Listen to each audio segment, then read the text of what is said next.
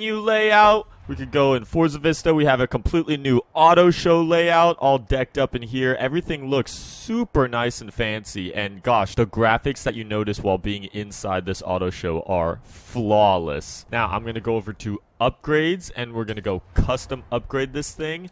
And the first thing that I am more than excited to show you guys on this Supra is this brand new wide body kit that we have here for it. It is called the KRC Japan wide body kit, and here it is in all of its glory. Talk about aggression. You have venting up in the hood, you have venting in the front bumper, even little holes in the front splitter down there. And then I love how the front wide body fender panels kind of arch their way into front canards. And then we bring her around here, and oh boy, it brings out some hips on this thing. You have super wide hips on the Supra with this, and then you can't forget that aggressive diffuser down there. So yeah, this is pretty dang wild. I think this is a perfect kit for a like really wild drift build of a Supra. We'll leave that slapped on there. We could go see what engine swap options we have. We immediately have 5 other engines here. We have the V8,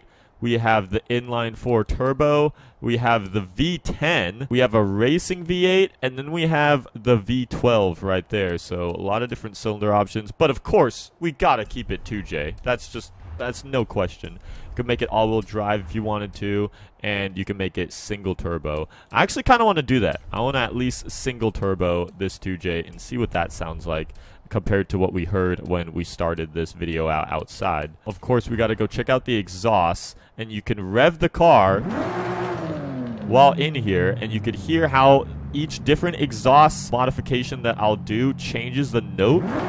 So here's stock. Here's the street. I don't know if I like that. It's got a little more of an HKS exhaust kind of tone to it, the street exhaust. Let's hear this one. The sport. Oh, it just feels a little more opened out, a little more hollow. And then we got the race. Oh yeah, that one has a lot more rasp, and it does feel, definitely sounds the highest pitch. Yeah, we're going to go with the race exhaust. No question on there. It's not only just exhaust parts that change the note of this car. We're in the cam section right now, and here's stock.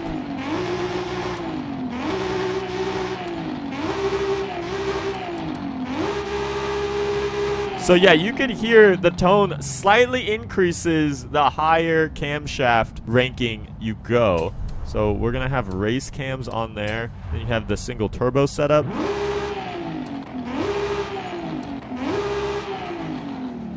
Oh, I could hear. So it's very, very hard to tell. But the different turbos also have a different blow-off sound note to it. So the race turbo definitely has the biggest stu-tu-tu, as you would say. But it's the faintest sound. At least inside the auto show it is. It's really hard to notice. But can we just get some respect points in the comments for Forza actually going into this much detail? This is exactly the type of stuff I want to see in a new Forza game. Just these little detail things that add to the realistic factor of what is accurate when you're modifying a car that no one would never consider when you're asking for new things for the game. But the fact that they went through and added this, like, that earns my full respect right there.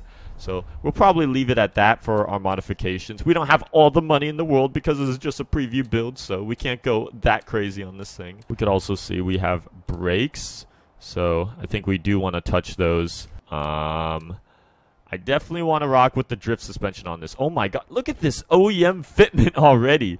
Holy, look at that rear fitment, and we're just on the OEM wheels. This is ridiculous. I always find it funny how it's basically going to cost me 2,300 credits just to strip this car out, when I'm pretty sure that's something that I could just do or not pay someone to do. But I guess it costs credits in here. Now, we have some more aero we could have fun with on top of the kit here. So we have different hood options. We could keep it a little more plain if we wanted to. And then we have the Jun Street hood. I'm going to stick with the hood of this kit, though. It definitely looks the most wild. And then wings. Holy cow, we got a lot of wing choices. I don't know if you guys are ready. I don't know if I'm ready for this. But here's the famous C West. This has been in almost every single Forza game I've seen throughout. And then we have the double-decker, I like to call it. This one I like to say is just held on by nothing. I mean, its struts are just practically invisible. And then we got the APR, which is cool. Here's the KRC to go with the kit. Ooh, actually, this flows really well with this. I actually might rock that. Big Country Labs. That's something I never expected to see in this game. That actually is very full drift Hot Boy, so we might have to go with that too. Oh, and then they have, oh my lord! What on earth? Okay, screw big, I never thought you could get bigger than Big Country Labs, but, yeah, that is, wow. And then you just have nothing. I mean, oh my, we got options. I'm going to have to rock with the funky style, just absolutely maximum load wing right here. Just because that, you know, if I'm going to build a Wild Supra, I'm going to build it to the max. And I'm sure this is what people at least want to see, especially what does this thing look like when you take it outside. So just for the curiosity, I'm going to run that wing. Even though that personally would not be what I would do if I was building the car for reality. Here we are. We got the tires and rims. We don't have many added wheels in the first section, the monoblock section. There are stuff here. These work wheels are new. Actually, God, these these look so good on here.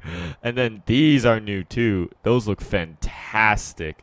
Actually, we might have to rock with those. Those actually look perfect on this car. These brand new work T5Rs.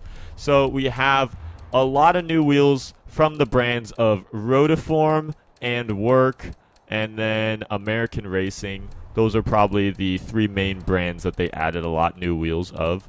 And I'm sadly not going to go crazy in depth on this video of all of them here, but you guys can kind of see. Sadly, they didn't add that many basic common new wheels like different spec CRKs or different spec TE37s, RPF1s, or anything like that. Just the common wheels that you see when you go to car meets and stuff local. They added a lot more funkier, unique wheels, I want to say, which is cool because it adds to the diversity wheel selection here, but I also wish we could have seen just a little more of the common basic wheels that, you know, you tend to see more out at car meets and stuff like that, just because I'm always having fun replicating things. So we still have, these are the old TEs, and I just wish we had deeper or more aggressive TEs. Like, please, someday. Yeah, I cannot help it. Those wheels look perfect on this thing. They almost look so good that they make the wing kind of fit the car. Should we make them bigger? We can make them one size bigger.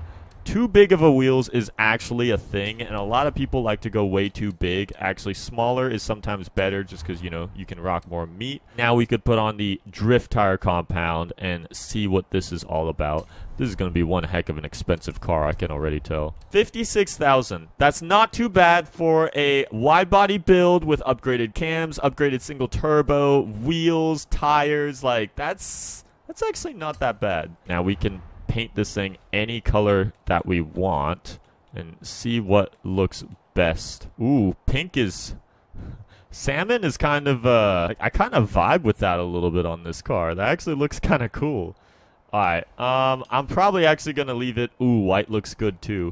I'm going to leave it the red though. Juicy red is a perfect fitting super color. And as before, we can also specifically paint certain areas of the wheels. Not the most tasteful, in my opinion.